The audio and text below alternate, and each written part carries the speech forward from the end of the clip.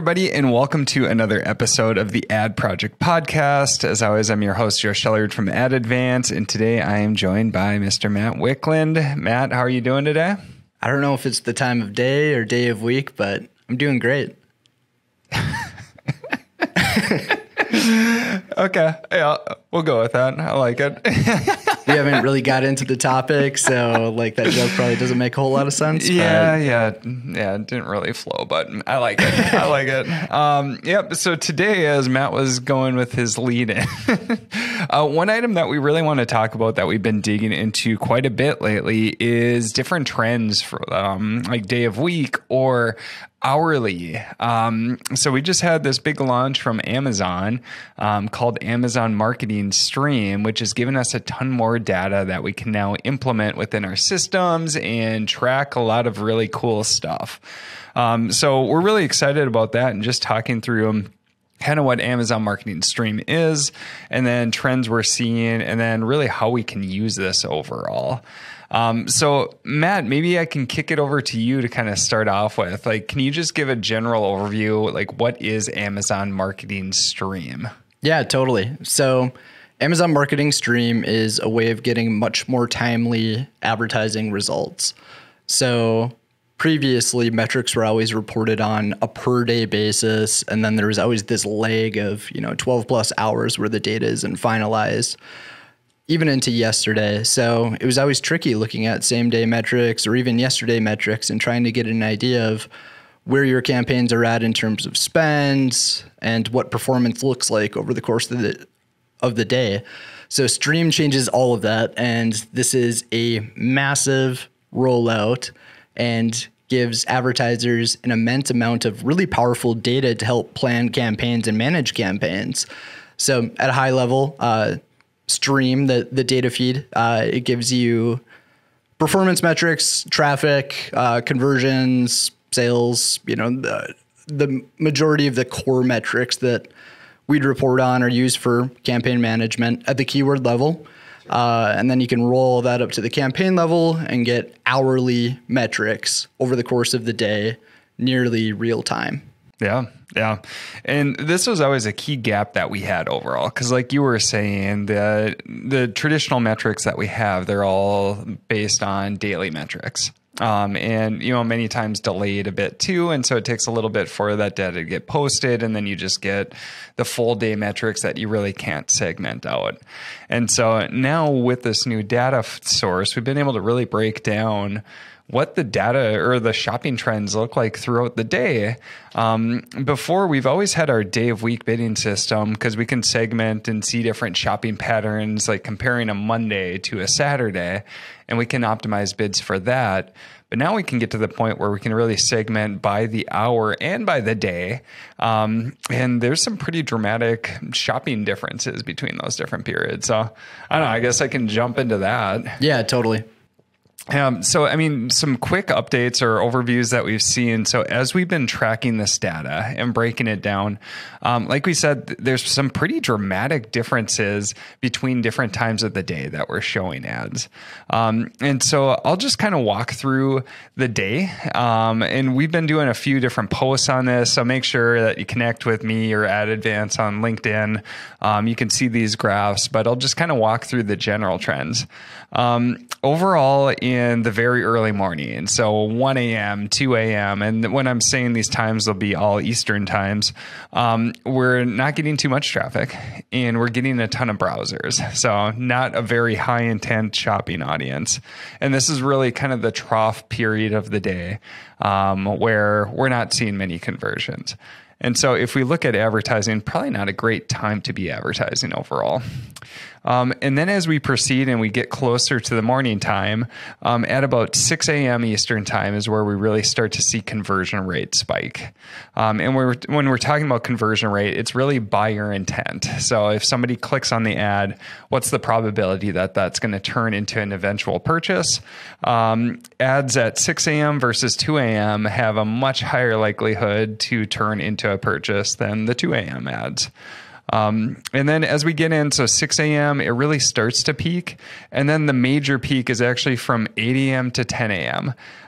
So this is like prime time for showing our advertisements. This is when people are most likely, once they see an ad or click on an ad, to lead to a purchase. And then throughout the day, starting at about 10 a.m. Eastern, it starts to slowly go down. If we look at like 6 a.m. to 6 p.m., this is all going to be above average purchase intent. And then 6 p.m. to 6 a.m. is always, it's going to be below average. And so again, the trend is kind of like, all right, peaks at like starts at 6 a.m., peaks at 8 to 10 a.m., and then starts going down till about 6 p.m. It's above average. And then it keeps dwindling down until it gets to about that 2 a.m. Eastern time mark, where it kind of hits that trough and then repeats the cycle. And so major difference between the trough and the peak, I mean, it's almost a 3x or a 3 times higher conversion rate between those two different periods. Yeah, it's amazing. So a lot of cool information, but Matt, why do we care about that, or how can we utilize it? Sure. Yeah. So this isn't just for reporting. It's not just about understanding like the customer journey and when people are most likely to shop and convert. It has major implications for how we can manage advertising campaigns in accounts. So if we can spend when those clicks are far more likely to convert into orders, we can stretch advertising budgets further, and we can get in front of that highest intent audience. So it goes back to like the placement podcast episodes that we've done and the placement posts that we've done on social. We hit that topic pretty frequently because those placement multipliers are so important, and you want to take advantage of the conversion rate disparities between each advertising placement. So kind of a similar theme for Amazon Marketing Stream. If we have 3 times higher purchase intent in the early morning in the morning hours compared to like the overnight hours, that means that we can afford to pay 3 times as much during that period and achieve the same exact return. Sure. So like in terms of budget timing, we want to get in front of an audience that is going to lead to the most revenue, right? Especially relative to cost per click. That helps your returns, it helps your bottom line, and it boosts your top line at the same time. Yep, exactly. And so, I mean, this is kind of the equivalent of like Matt was saying. So different placements, they can perform differently. And so we're willing to bid more on the top performing placements because it's more likely to lead to that eventual sale. It's the same optimization that we do on the target side. So for keywords or product targets, let's bid more on those keywords or product targets that are more likely to lead to a sale. It's the same thing that we've done for day of week. And so we're willing to bid a little bit more on a Monday versus a Saturday because Mondays tend to convert better than Saturdays. And so we can bid more, and let's own those placements on Mondays when they're most likely to convert. And then let's bid a little bit less. Maybe some of our competitors can spend some more on Saturday. We'll spend some more on Monday. Overall, we're going to come out ahead because we've got a higher percentage, higher probability to actually turn that into a sale. And so now when we're able to break apart the data by hourly, and just with the stark differences that we have, before we just had to look at an average throughout the day. Now we can start bidding like continuously for these different periods. And during that golden hour between 8 a.m. to 10 a.m. Eastern time, we can bid a ton more than we can, or than we may want to in the early morning hours. So let's let our competitors win those top placements at 2 a.m. when people are much less likely to actually purchase. And then let's bid more than they do. We're going to see a great return from that. We're going to boost sales from that. And our competitors are going to be pretty confused on why they're seeing these results drop off, because their ads are winning the placements when people are least likely to convert. And so really cool trends that we're seeing in terms of hour of the day. Another piece I just wanted to hit on quick too is just going through like day of week. So day of week we're currently optimizing for, and there are some differences in shopping patterns just like we see for the hour of the day. They're definitely not as it's not as huge as 3x times. But if we look at, like we've mentioned a couple times, like earlier in the week, Monday, Tuesday, Wednesday, these tend to convert better than later in the week, or during the weekend especially.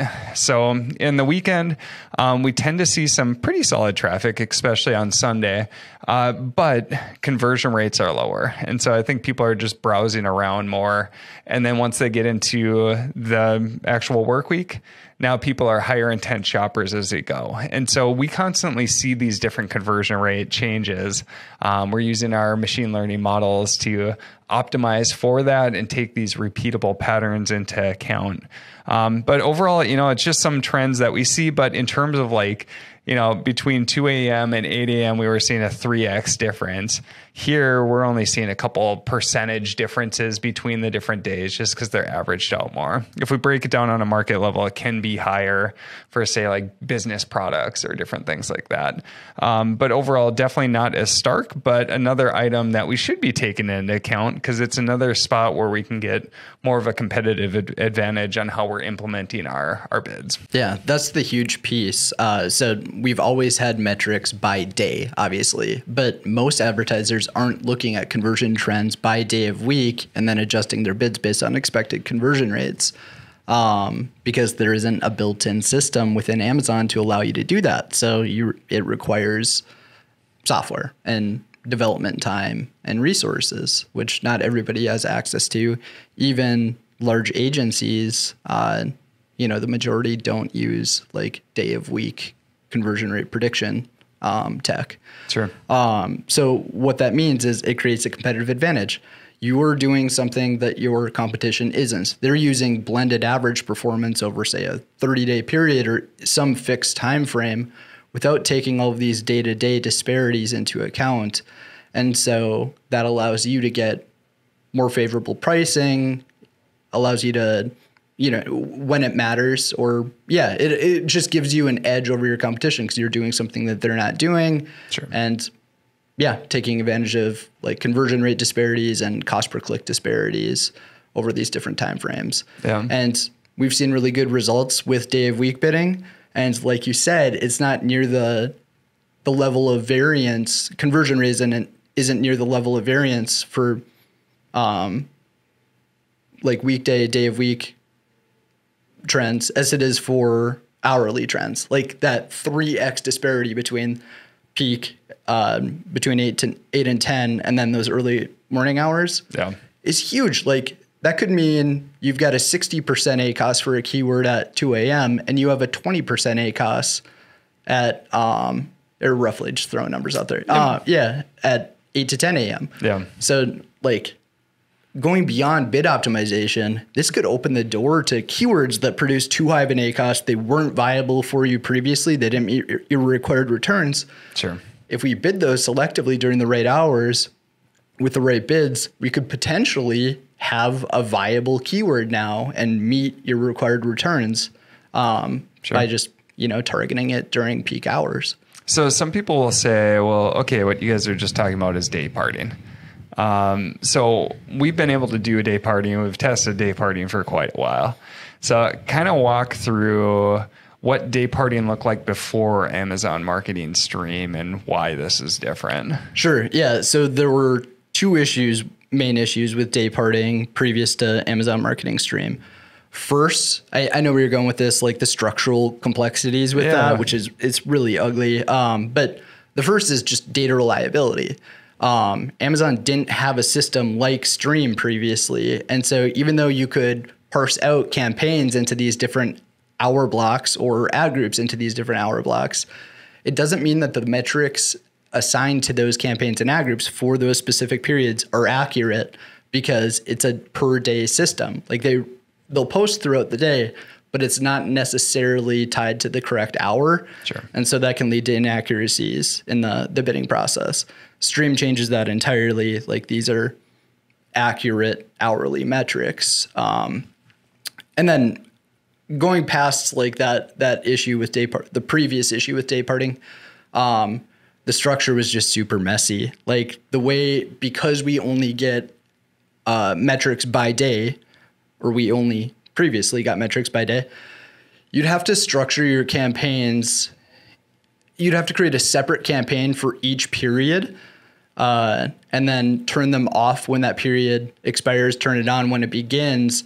And so you're just duplicating so many of your campaigns or so many of your ad groups. And the problem is, like, now you have this data scarcity issue where, let's say you want to split it out into 24 different hours, like going beyond like the metric issues, like, inaccuracies on the data side. Sure. You're splitting data across 24 different campaigns now, and you have to find a way to like map all that together to aggregate it to get a meaningful data set for average performance. Like, it now takes you 24 times as long to get to like a material click threshold, conversion threshold, whatever, when you're setting your bids. Sure. At the individual record level, which is how most software performs optimizations. Yeah. So it just creates like this really messy structure and like all kinds of timing issues and like data analysis issues, data scarcity issues. Yep. Yeah. So it was more in the implementation and just within the constraints that we had, which made Dayparting so ugly to implement.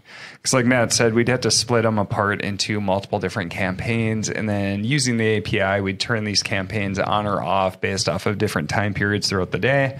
And then at that point, now you've just got this data that's split between all these different campaigns too. And so, the main use we found before we now have this new data was just more on like very high volume items that had a ton of data coming in. For those items, we could use Dayparting, but in general, it just got so messy that the cons kind of outweighed the benefits. But now, since we're able to split apart the data on an hourly basis within the campaign, we don't have to separate them into individual campaigns, and because the data is only by day. Now we're getting this like data feed that's almost real time coming to us that we can optimize based off of it. And so, if you're listening to this and trying to figure out how you can implement it, there's a couple different ways that you could do. First is, we'll be posting these results. You can check them out on the website and everything too. You can take a look at this and you can choose to either like use bulk files to ramp up bids during a certain time, or if there's more aggressive campaigns that you want to launch, you could even go in when you get in the office and turn them on and then turn them off later. So there's nice manual processes that you can use. If you're using software that allows you to schedule campaigns going on or off, like this could be another cool way to approach it. Personally, what we're doing is we're using our system that's called Ad Advanced Streamline. It's our bidding system that it's constantly looking at the new data that's coming in. We're using different machine learning models to be able to trend out where these key periods are and then adjust bidding up for these golden hours when people are much more likely to convert, and then cutting back bids during the periods where they're not. And so it's just this continuous bidding system that's taking all this data into account.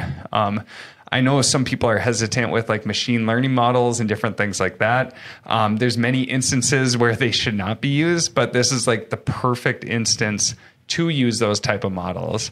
We have nice repeatable data coming in. It's a great pattern that we can use to predict future conversion rates and set bids off of that.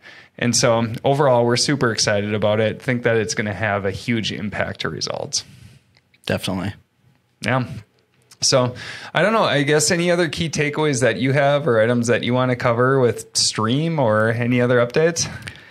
One cool feature too that's coming out of this is, and this feature released in the advertising API open beta for the public before this episode launched, but something to check out and see if your tool provider offers or is utilizing it, or if you have some sort of API access. Yeah, look into it. Sure. It's a budget utilization % in real time, and so you don't have to wait for your campaigns to run out of budget. You can check the status of budget utilization throughout the day. So you can see that your campaign's at 60% utilization, 80% utilization, to help you predict when it might run out of budget and predict the pacing too for better budget setting. So really valuable during like holidays, especially Prime Days coming up. Sure. Being able to pull real-time budget utilizations really nice during those holidays to make sure that you don't run out of budget before the end of the day if you have it available to spend. Yeah, that's awesome. So we're currently still digging into Amazon Marketing Stream. So if we have other takeaways that we can share, we'll definitely be posting that as we go. A lot more items that we're looking to update in our system just from this data and being able to utilize things like our advanced streamlined bidding system. So lots of good stuff. And even if you don't have access to these items, you can still manually do a lot of these moves through bulk updates or even going and turning on and off campaigns at certain times of the day. So definitely encourage you to check out the post on our website. You can see these different trends. We've shared our heat maps and all that good stuff on exactly what we're seeing for time of day. And we even split it out based off of the day of the week too. So I definitely encourage you to check that out. It's just with the results that we're seeing, we feel like there could be some huge boosts in performance if you can utilize it. So overall, hope you enjoyed this episode. Really appreciate you listening and hope you join us again on the next episode of the Ad Project Podcast.